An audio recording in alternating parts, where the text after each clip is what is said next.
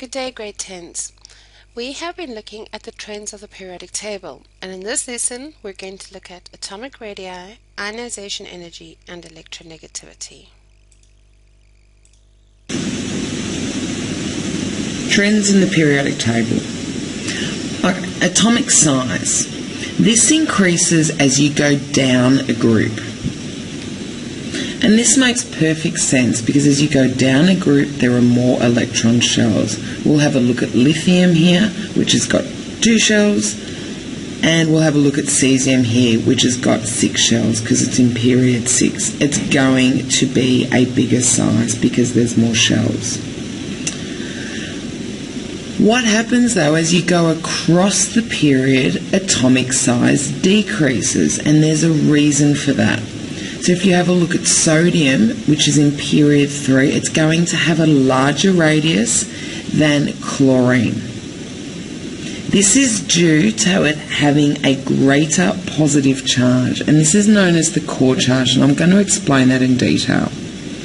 So if we compare lithium and fluorine. Lithium,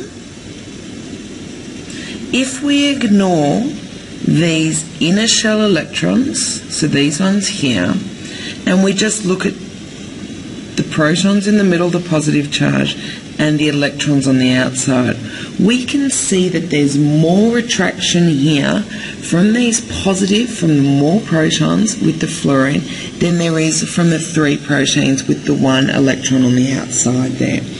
But it is this positive charge that has more pull power. It's like having more magnets in the middle. It can pull these electrons in more closely. So this is what happens. These positive protons pull the electron shell in closer, and thus you get a smaller atomic radius. We can work this out with something called core charge, and core charge equals the number of protons minus the number of inner shell electrons, and I'm going to show you an example. So this is what we were looking at before, lithium and fluorine. Our inner shell electrons are any electrons that are not our outer shell electrons, so anything that's not our valence shell electrons. So to work out the core charge of lithium, we need to work out the number of protons, which is 3, minus the number of inner shell electrons, which is 2. So we have 3 minus 2, so we have a core charge of 1 for lithium. Let's have a look at fluorine. Its core charge will be equal to the number of protons, which is 9, minus the inner shell electrons, which again is 2. We get an answer of 7.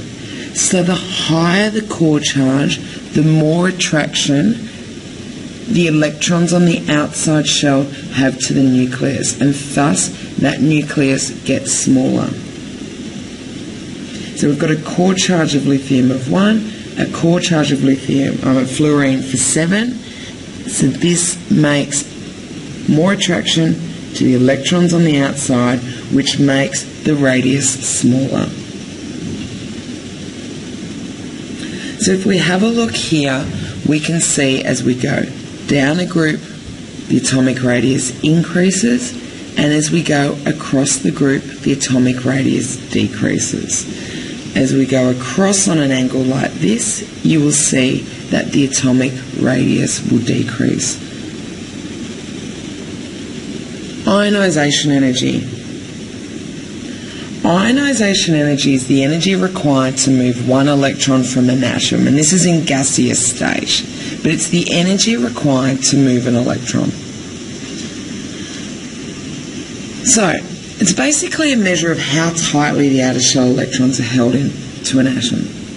So if we compare metals and non-metals, we know that it's the dream of every single metal and every single atom to get a full outer shell.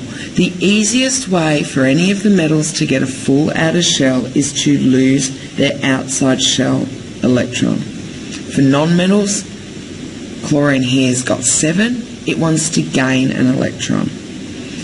So, ionization energy is the energy required to lose an electron. This doesn't require much energy. Sodium wants to lose that electron, so it's a low amount of energy that's required to lose that electron. To try and get rid of one of these valence electrons though, chlorine doesn't want to get rid of those electrons, so it needs a whole heap of energy to remove those electrons. So non-metals have high ionisation energy. Chlorine wants to gain an electron, not lose an electron, so to pull this electron away, it requires a high amount of energy. We can describe ionisation energy as first ionisation, which is the energy required to move the first electron, second ionisation energy, which is the energy to remove the second electron, or third ionisation energy, which, you guessed it, is the energy required to move a third of electron. This changes depending on what element we're looking at. For instance, sodium here. Sodium, to remove this first electron here, this would be its first ionisation energy.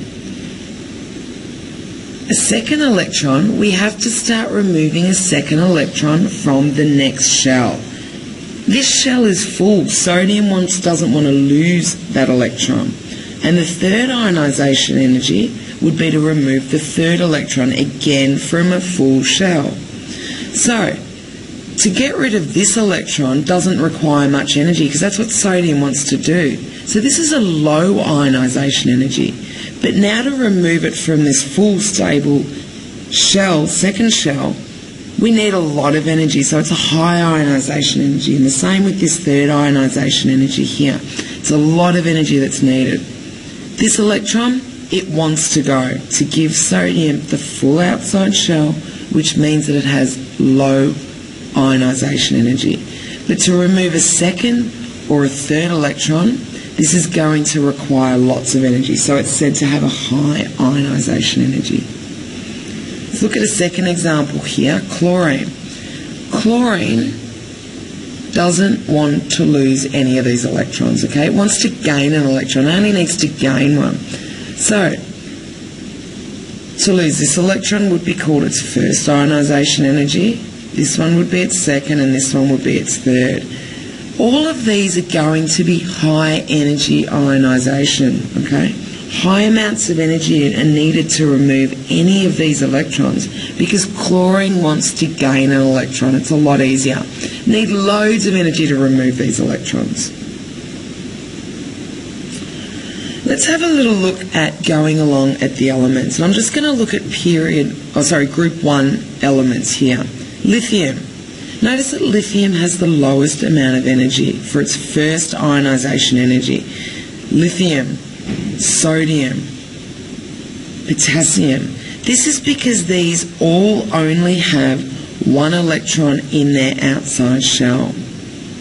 So it doesn't take much energy to remove those because they want that full outer shell and they want to get rid of that electron. If you have a look to here, lithium has slightly higher than sodium, which is slightly higher than potassium.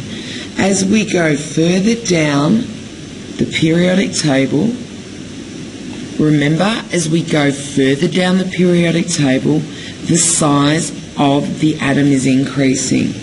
So if we look at group 1 here, we can see lithium is a lot closer to the nucleus, so it's a lot harder to remove that electron than it is in this electron here in cesium's 6th shell, okay? Cesium is really happy to get rid of that. So far away from the nucleus, there's not that much attraction between the two of them. But lithium here, it's a lot closer. And that's why, looking at the graph, you'll see that the ionisation energy decreases as you are going down the groups. And this affects the reactivity. So here's a little bit of lithium, and we did this in class, and you can see here that lithium reacts quite vigorously, moves around, and that phenolphthalein is turning pink, which indicates that lithium hydroxide is being produced. Let's compare that though with cesium. So that's cesium being dropped into the bathtub there, and we'll watch the reactivity. Kaboom! Slightly bigger reaction there than the lithium was.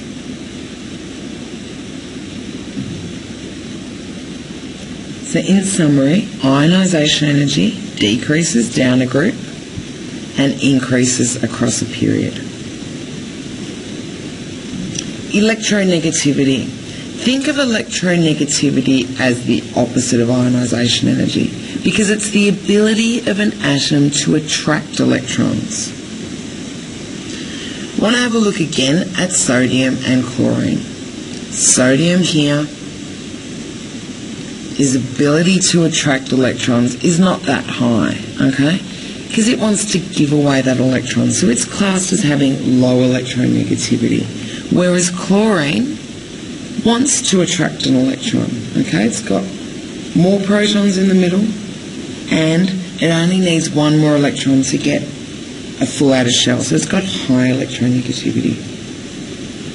So the trends in electronegativity, it decreases as you go down a group, and it increases as you go across a period.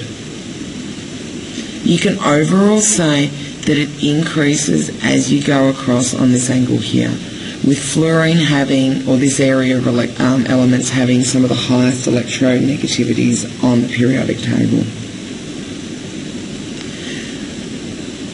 So in summary, you can look at the trends of the atomic radius, which increase as you go down and decrease as you go across the period.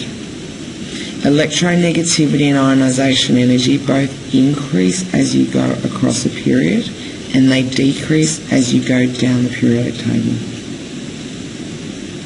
You can also look at metallic and non-metallic character.